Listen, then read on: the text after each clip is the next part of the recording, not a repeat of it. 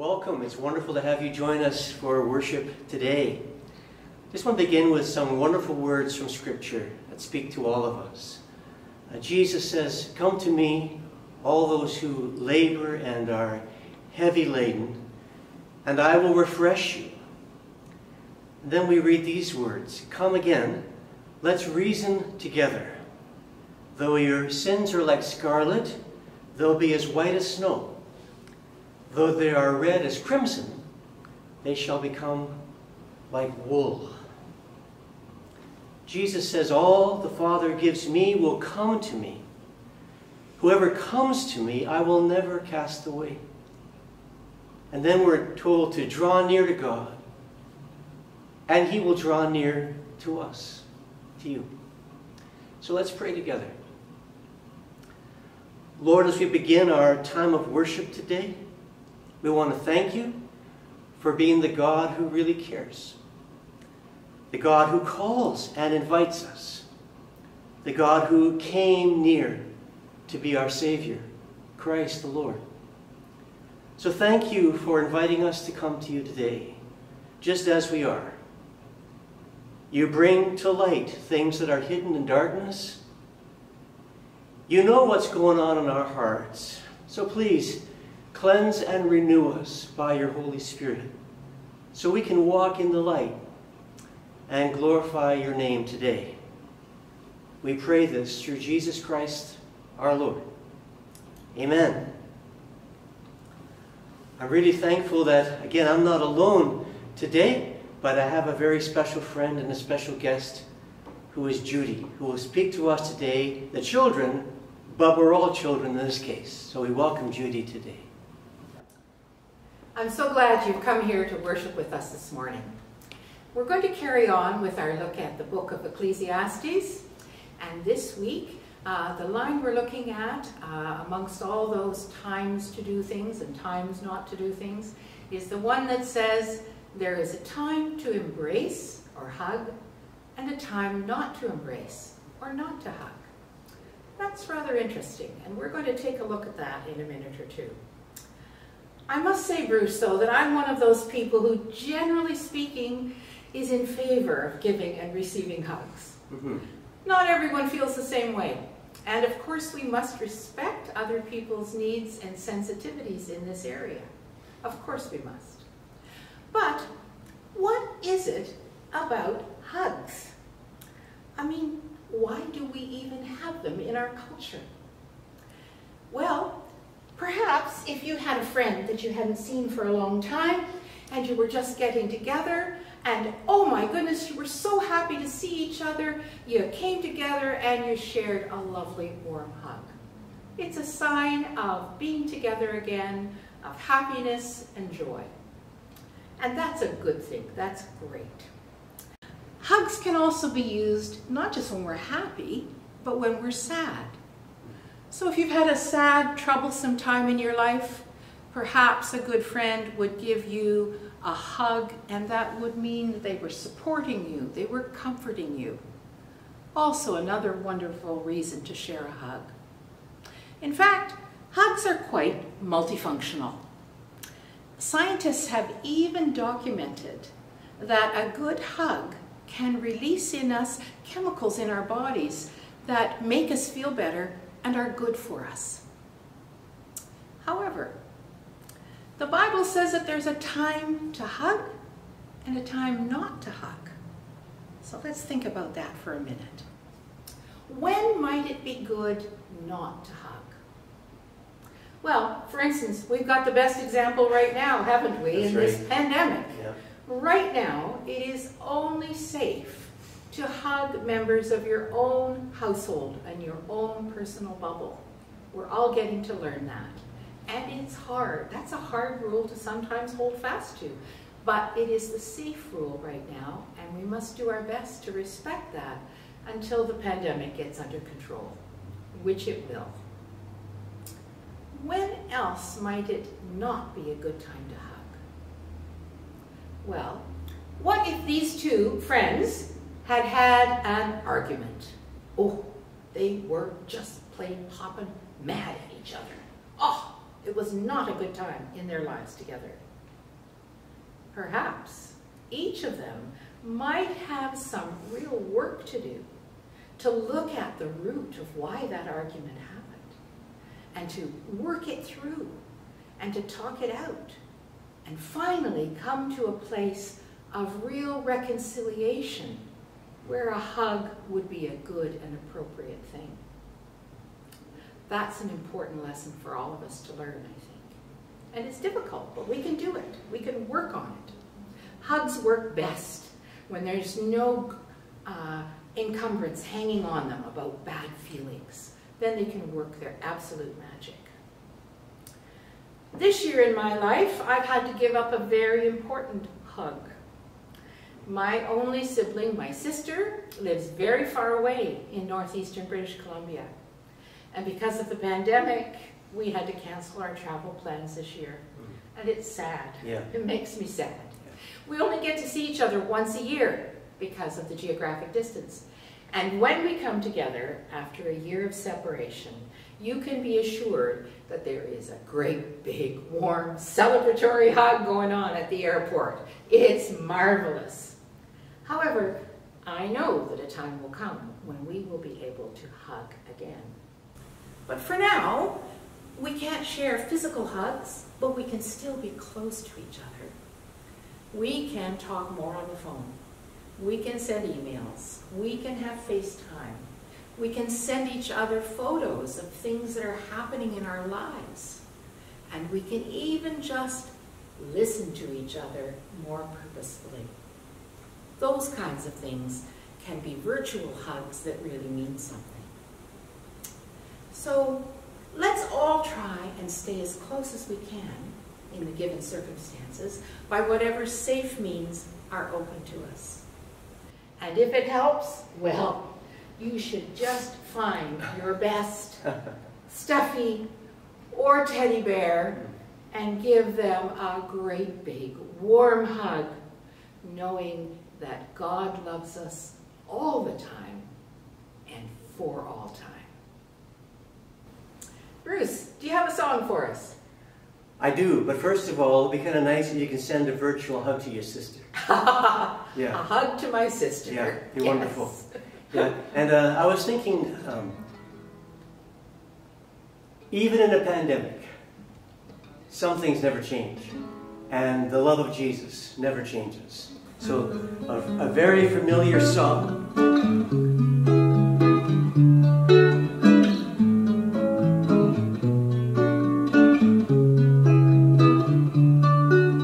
Jesus loves me, this I know, for the Bible tells me so. Little ones to Him belong. They are weak, but He is strong. Yes, Jesus loves me. Yes, Jesus loves me. Yes, Jesus loves me. The Bible tells me so. Oh, how He loves you and me. Oh, how He loves you and me. He gave His life. What more could He give? Oh, how He loves you. Oh, how He loves me. Oh, how God loves you and me. That's a big hug right there. Yes. Amen. Amen. Let's have a word of prayer together before we open up God's Word. So again, Father, we pray that we'll be able to have ears to hear what your Holy Spirit is saying to us. We ask this in Jesus' name. Amen. We've been walking through the Gospel of Mark, and we landed in the 2nd chapter last week, and we're going to continue a little bit further. Just a small little section from Mark chapter 2, beginning at verse 13. Another episode in the life of Jesus. Jesus went out to the lake shore and he taught the crowds that were coming to him. And as he walked along, he saw Levi sitting at his tax collector's booth. "Follow me. Be my disciple." So Levi got up and he followed him. Later, Levi invited Jesus and his disciples to his home as dinner guest, along with many tax collectors and other sinners. There were many people of this kind among Jesus' followers. But when the teachers of the religious law, the Pharisees, saw Jesus eating with tax collectors and sinners, they asked the disciples, "Why does he eat with such scum?" Yikes. When Jesus heard this, he said, "Healthy people don't need a doctor. Sick people do. I've come to call not those who think they're righteous, but those who know that they're sinners." Jesus sees somebody, in this case Levi, and says, "Follow me."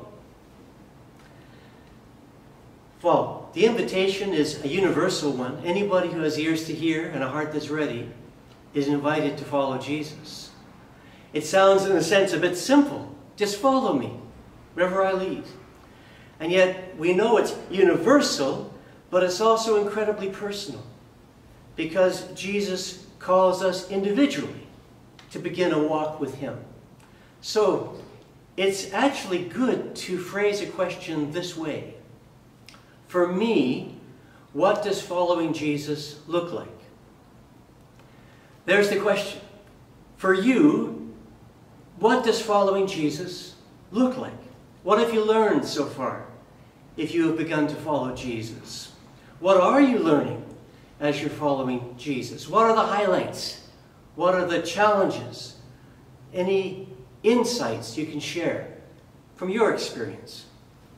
Now, this is when I really wish we could be together in one room, maybe in a coffee shop around a table.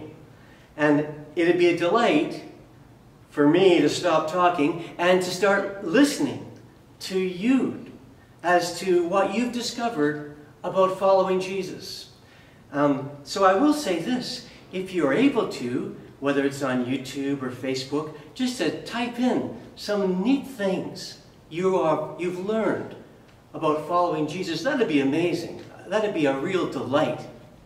But in the meantime, at this moment, the best we can do is have a virtual coffee shop, if you like. So I've got a piece of paper, and I'm actually going to ask you, if you wouldn't mind, just getting a piece of paper and do the same thing I just did. Just write the word follow down on the left-hand column.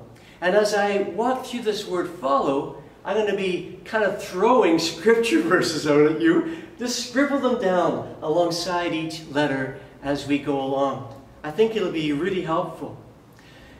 The reason I'm suggesting this is because we know life can get really heavy. And sometimes life can get really dark. And the news of late, be it the pandemic, be it all the politics, it has the potential to bring us down. And it can discourage us. It can distract us. It can actually cause us to be fearful, not just for ourselves, but for our friends and our family. And as we interact with other people who are in that kind of space, their hopelessness can become a bit contagious. And yet, here's the good news. Jesus is not about discouragement. He's never about darkness. He's not about distraction. He's not about delusion. So if I find myself being drawn into any of those spaces, discouragement, despair, distraction, darkness, I know for one thing, he's not leading me there. He's not drawing me there. He sees me there. He doesn't want to leave me there. Discouragement, distraction, despair, those words are not words associated with following Jesus. what words are associated with following Jesus? Well, I went through this, and these are the ones that came to my mind. So here we go. Beginning with the letter F, freedom. Following Jesus is all about freedom. Now again, if you have a pen, just write these scriptures down as fast as you can. Galatians chapter 5, verse 1. Stand fast, therefore, in the liberty wherewith Christ has set you free.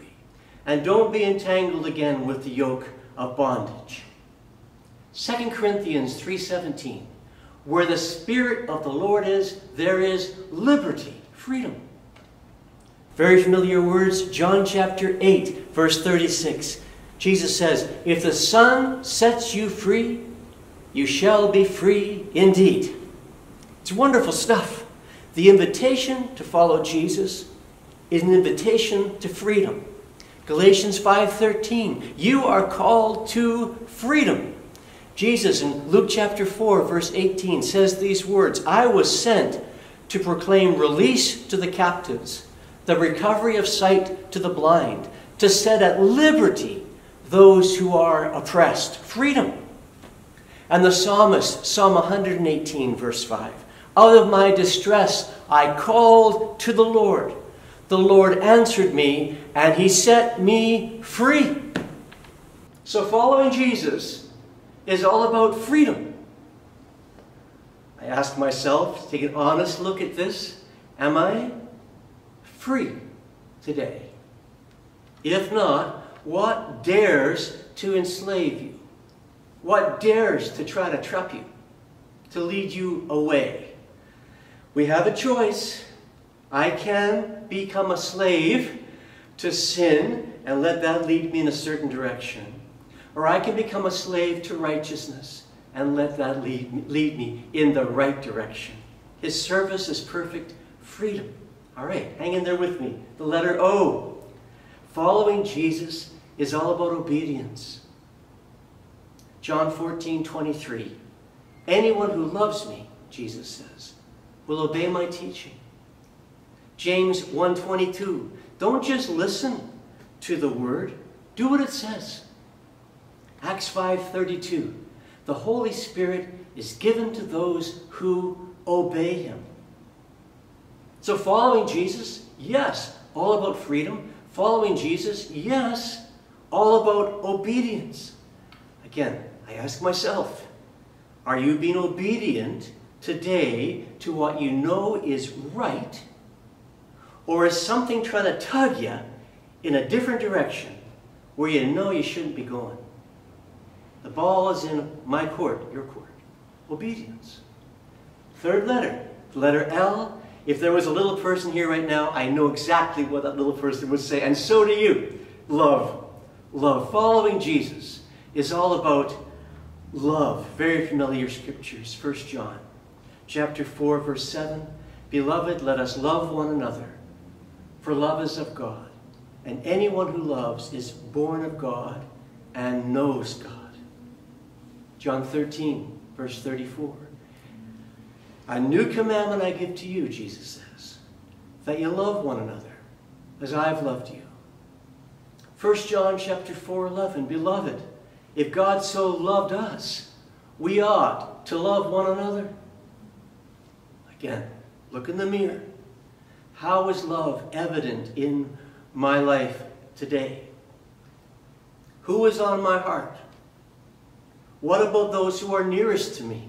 Because oftentimes, those who are nearest to me don't experience a whole lot of love sometimes. Would they have a reason to believe that I really love them today by how I'm treating them today? So freedom, obedience, love, another L word, listen. Following Jesus is all about listening. Luke 11:28, Jesus says, blessed are those who hear the word of God and obey it. Matthew 7, Jesus says, the one who hears these words of mine is like a person who has built his house or her house upon a rock. The one who hears these words. These familiar words from Revelation chapter 3, verse 20. Behold, I stand at the door and knock.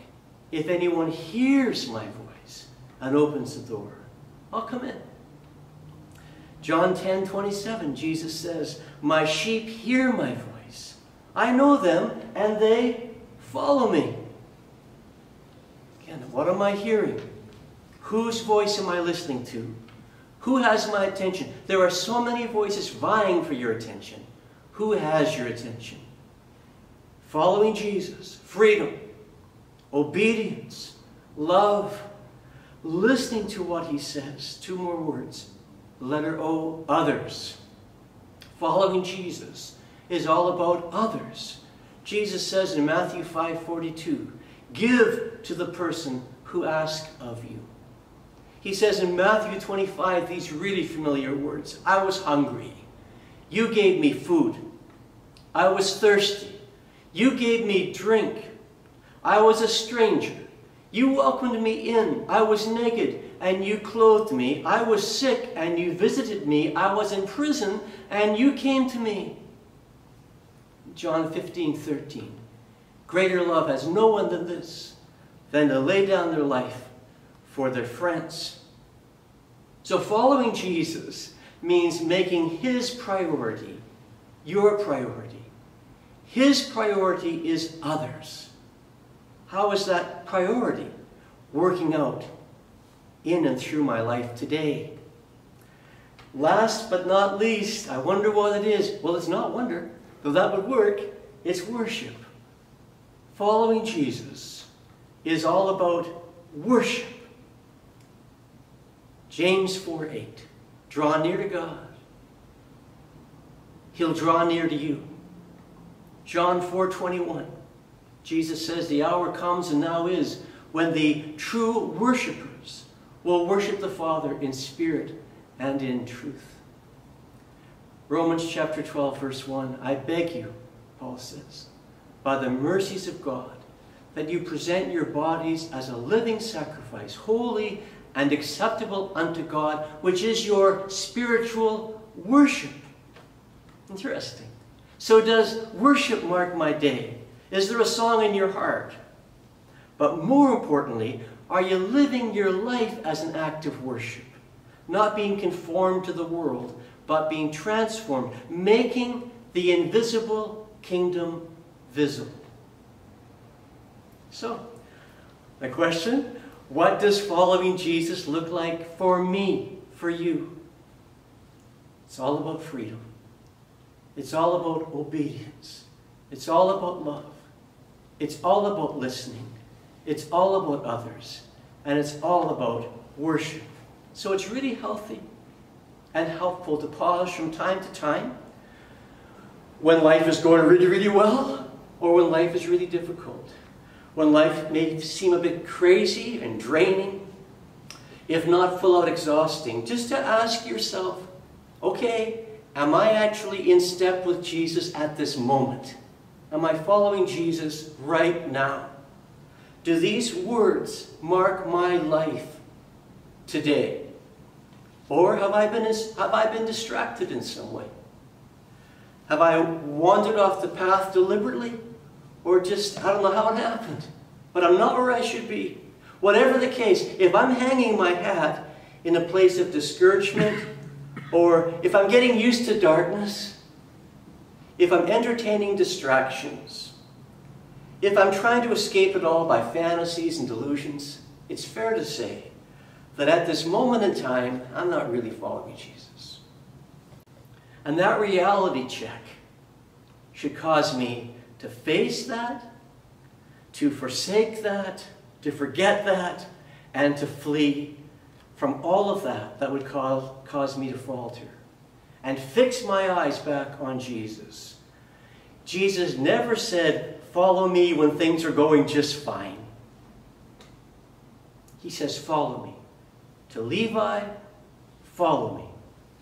To you and to me, follow me. Now. Now, today. Not once we get through the pandemic. Not once things are a bit brighter for us. Follow me right now. Today, let freedom and obedience and love and listening and others and worship become your reality. Today. It's in Jesus' name I pray. Amen. I don't know, in fact I do know actually, that the author of this song we're going to sing now, he probably didn't have this in mind when he wrote the song. But when I hear this song, I think of the invitation of Jesus. Follow me.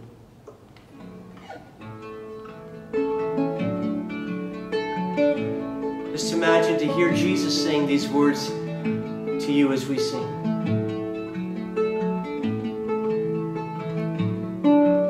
It's long been on my mind. You know it's been a long, long time. I tried to find a way that I can make you understand the way I feel about you, how I'm always with you, to be there when I can talk to you, when there's no one else around. Follow me where I go, what I do I know. Make it part of you to be a part of me. Follow me up and down, all the way, all around. Take my hand and say you'll follow me. I'd like to share my life with you, show you things I've seen, places I'm going to, places I've been, to have you there beside me.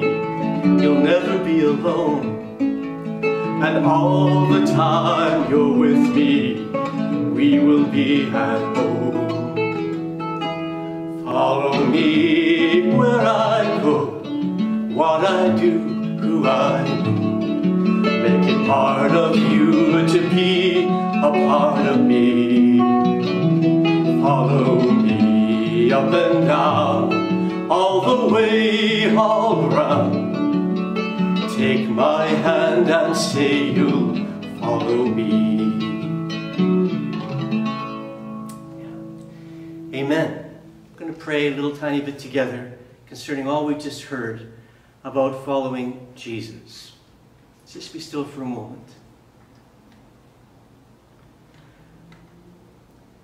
It's kind of a wonderful thing, Lord, to realize that the same way you would speak to that gentleman, Levi, just where he was at in life, you would speak to us. He had ears to hear you, and he had the desire to follow. And we really pray that we won't just have the ears, but also the desire to follow. And Lord, I would just pray now for anyone who may have said, I've tried that before, but it didn't work too well. I would just really pray that even now, that desire would return. And to be able to say, Lord, in all my weakness, and in all my frailty, and all my failings, I still say yes to you. So if you would please just take me as I am, and do something inside of me to give me a strength and a desire to get up and get going, to say no to what is wrong and yes to what is right, to hear your voice speaking into my life. I would love to follow you for real. I don't want to fake it. I don't want to pretend. That might be speaking to somebody today.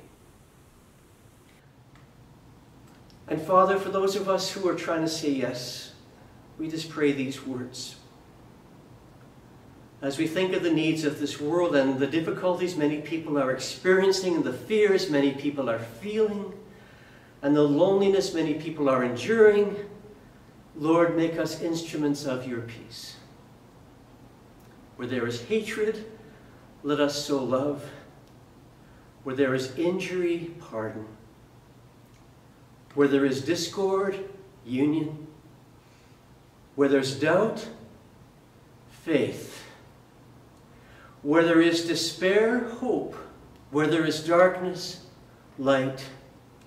And where there is sadness, joy. Lord, give us wisdom to perceive you, diligence to seek you, patience to wait for you, and eyes to behold you, hearts to meditate upon you, lives to proclaim you, through the power of your Holy Spirit. For it's in Jesus' name we pray. Amen.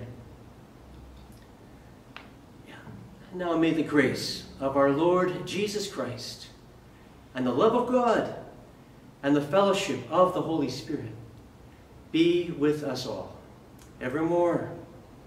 Amen. Amen.